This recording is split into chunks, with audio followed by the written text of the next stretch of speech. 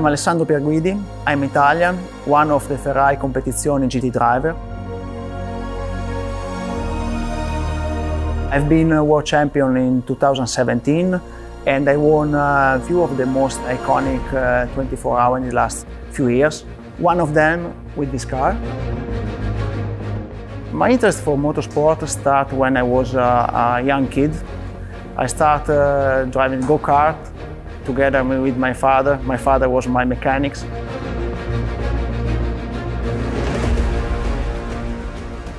I played as a kid with Lego. I remember quite well one set of Lego Technics. The engine was working when you pin the tires, and I spent a few afternoons of my times, but I enjoy, and I was really satisfied when I finished the model, and it worked.